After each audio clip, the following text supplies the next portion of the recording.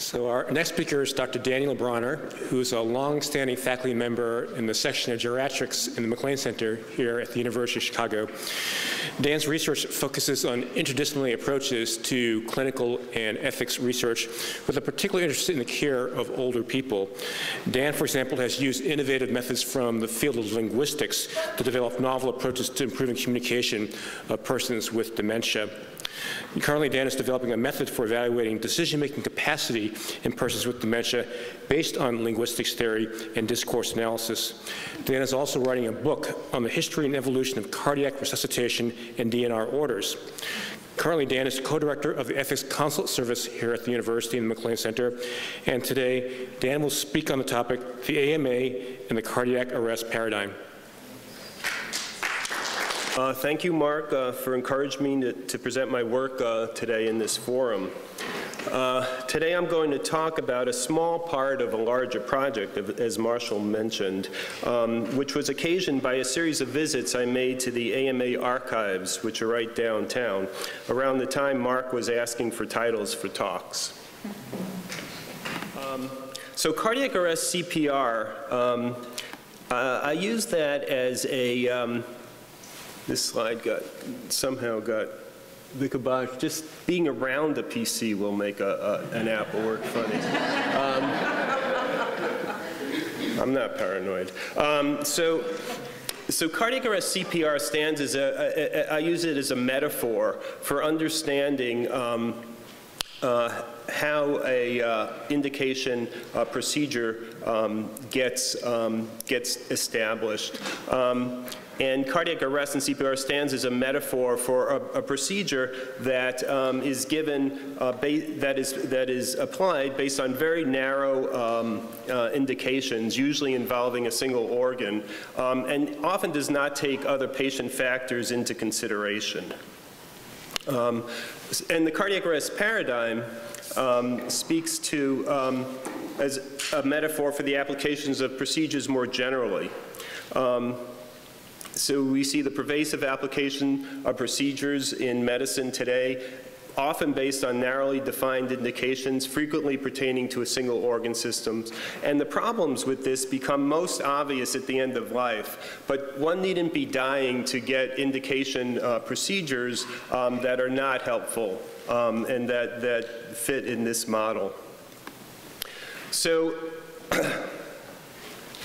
the constellation of indications for procedures constitutes the standard of care as we practice it today. I use the changing indications for CPR and its various historical incarnations to illustrate the contingent nature of our understanding of medical conditions. Cardiac arrest exists as a diagnosis because of the therapy or potential therapy to treat it. But this model can also be used as a lens to study the constellation of forces that shape the indications for its application, and by extension, the indication procedures that compromise the rest of the standard of care. So looking at these forces that created sort of the indications for CPR, we have an over 200-year history of resuscitation medicine and its evolving indication that I'm not going to go into today, but that forms a very compelling history. The very nature of the treatment of death has an impact, is one of the forces that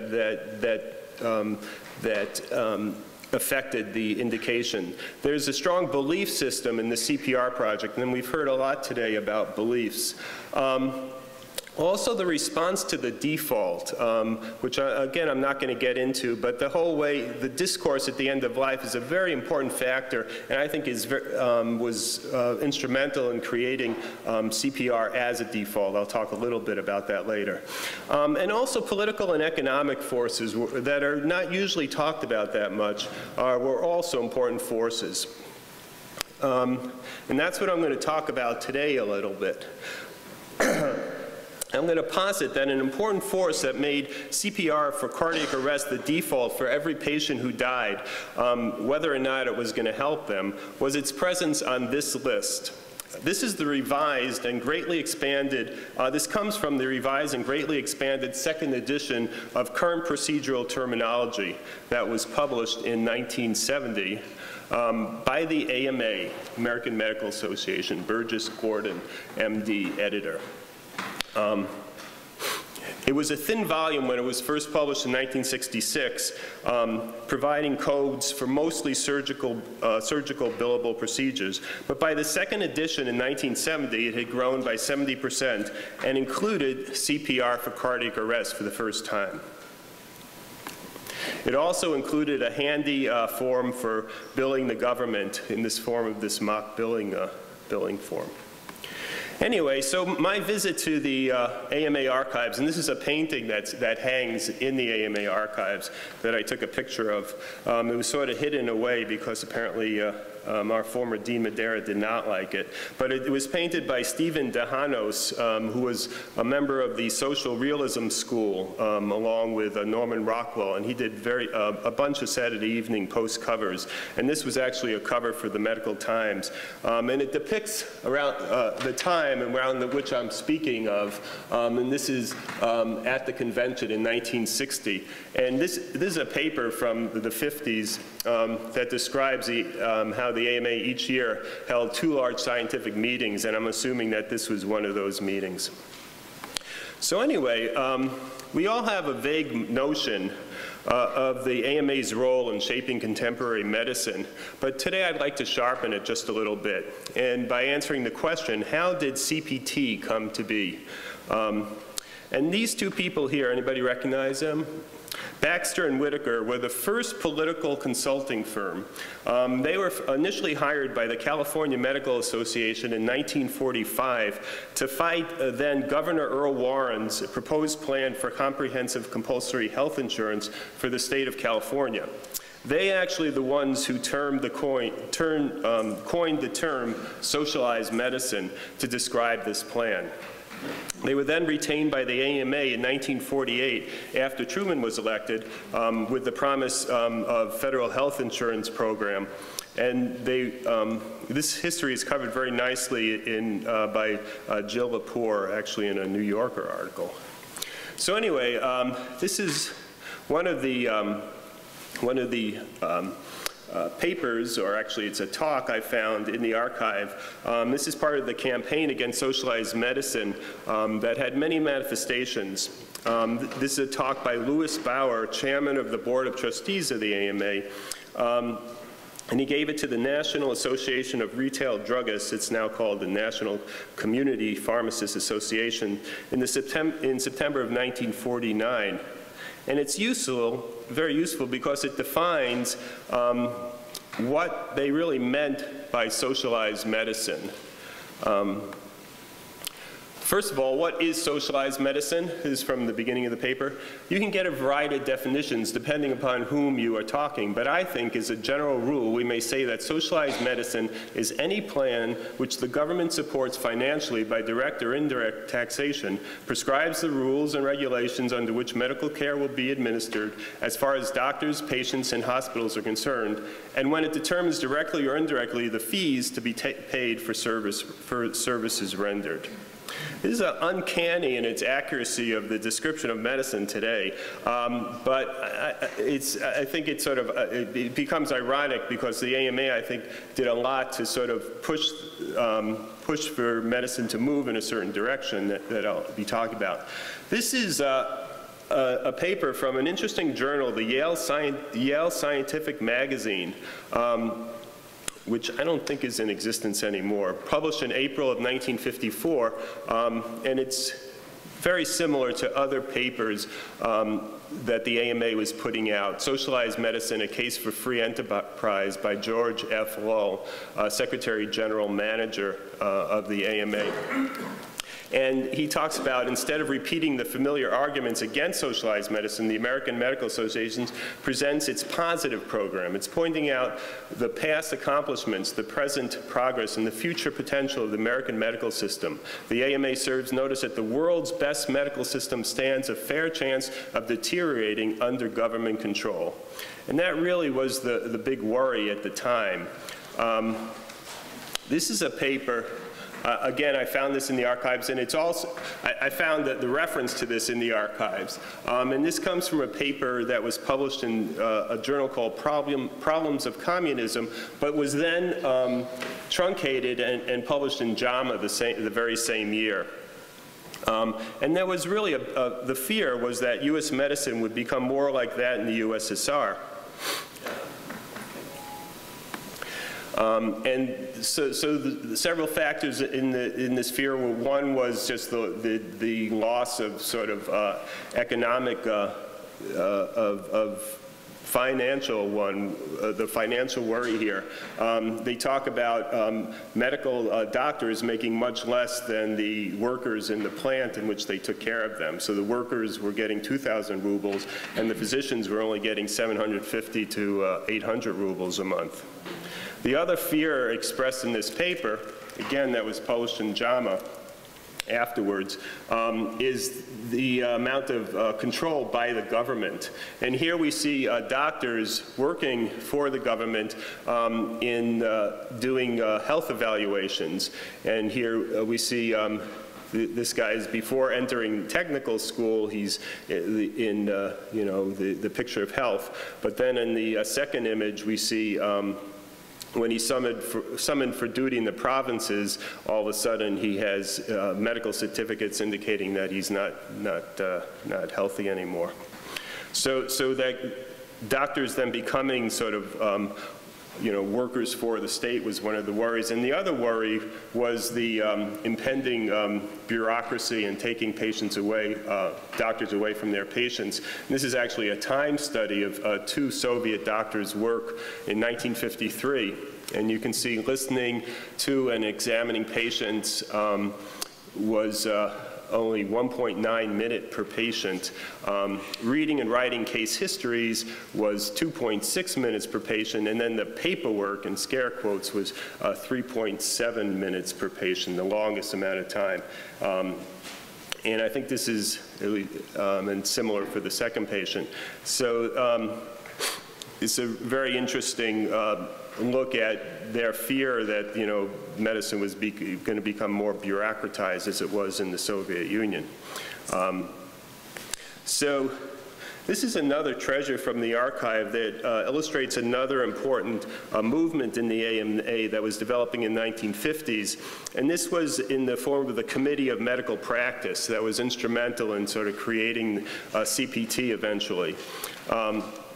But the primary goal for it, when it was developed in the 1950s, was the inequity between medical and surgical fees. And so the committee was put together to address this. And you can see here that medical specialists were only making $10,944, whereas surgeons were making $15,000, and a pediatrician, again, was not making very much, and a neurosurgeon was making the most at $24,000. And so that committee was put together to sort of address this this differential. So looking at the introduction to the first CPT, we find an interesting notion here, the relative value studies, which was something that I really didn't know about prior to visiting the archives, and which actually turns out to be one of the main goals of this committee, the Committee on Medical Practice. And they have many proceedings. I found a bunch of series of these conference proceedings going through the archives, and this was one of the more telling ones. This was the 4th regional conference on relative value studies. And this gives you sort of an idea of what they were about. So this is the opening remarks by Lester Bibler to this 4th conference. And he'd like to emphasize that in holding this meeting, we are trying to carry out the mandate of AMA delegates first expressed in the '58 clinical session.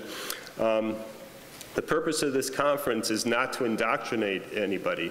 It is to inform medical professions of an important development in which a number of constituent associations are participating to inform you of the purposes, scope, and objectives of relative value studies. So these were meetings in which they were trying to get this idea of relative value studies and the need for them.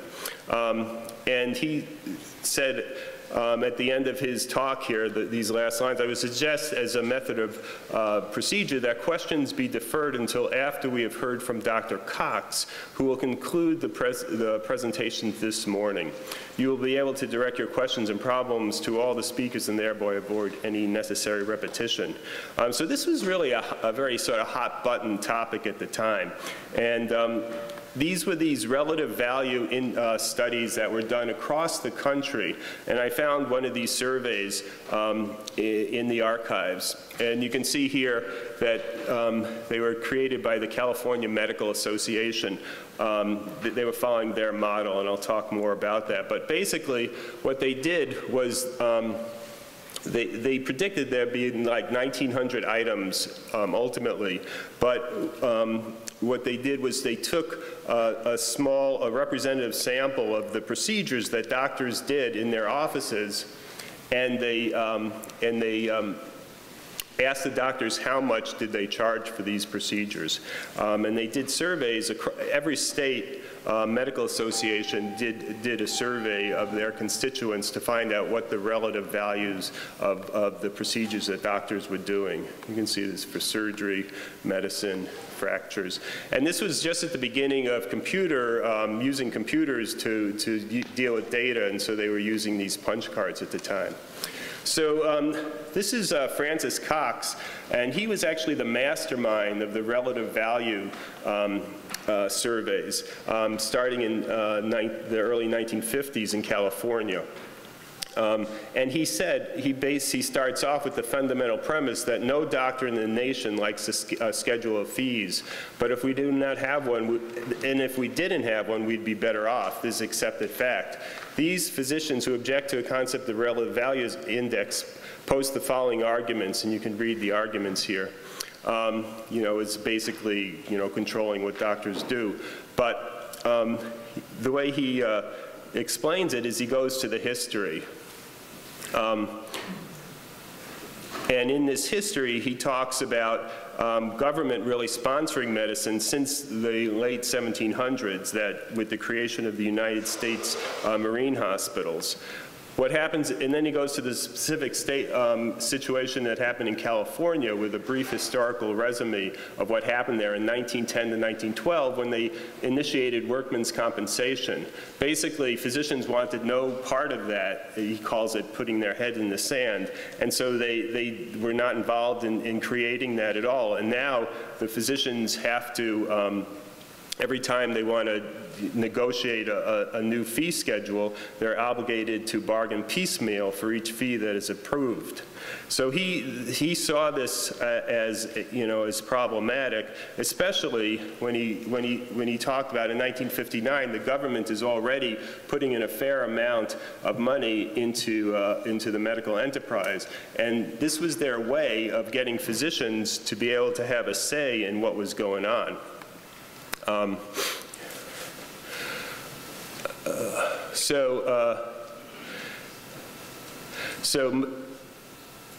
I'm going to skip this one.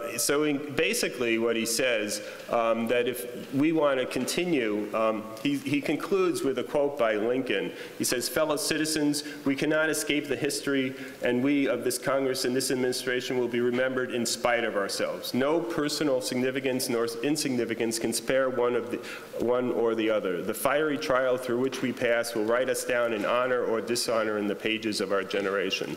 So he's comparing what they're doing to sort of Lincoln talking to the Congress in 1862. So he says, yes, this, I think, presents in as succinct fashion as I can the philosophies and reasons I personally believe a relative value study, or an index, if you will, should and must be developed by physicians themselves if the private practice of medicine as we know it is to continue. Yes. just in bigger words. So this is an example of the relative value studies that came out of California in the 1950s. This is the 3rd edition. And basically, it laid out what it was that physicians do and compared the relative values. See, it was illegal to set fees, so you couldn't set a fee schedule for physicians. So the way they got around this was by creating these relative values so that you could compare one service for the other, and then you would have a multiplier. Here we see hospital visits. I blew it up here so you can see it better. And also we see consultations, and so this was put into effect basically nationwide with the CPT coming out in 1966, which was just around when Medicare was beginning to pay out. So here you can see how this works. You have a multiplier, which then allows you to figure out what your fee service should be here. And interestingly, they made the point that you can't compare medical services with surgical services, so those were different relative. The relative value didn't translate one to the other, which ended up not really helping the medicine get parity. So anyway, so they create the CPT. They don't include the relative value scale with the CPT because each state had their own relative value scale. But basically, what it was a list of conditions that now could be billable to the government. And I don't think that that it's really a coincidence that if you look at the evolution of CPR for cardiac arrest, that it's not until until the early 1970s really that you see the beginning of the default application of CPR for everybody who develops cardiac arrest. I'm not saying here that people were doing CPR to make money, that doctors were billing them because they said, oh, you know, this is the way I'm going to become a rich doctor. That's not my intent. I think what happened was it's just being on a list as changed the nature of the procedure, and the indication became reified on this list.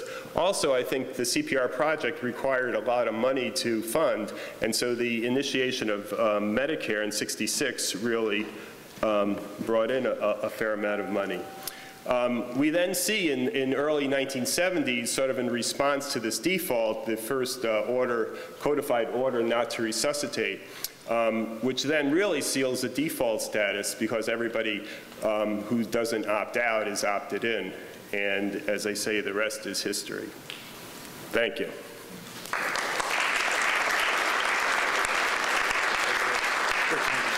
What? We're times one. Go on. Oh, really? Yeah. Okay. Thank you. Thank you, Dan.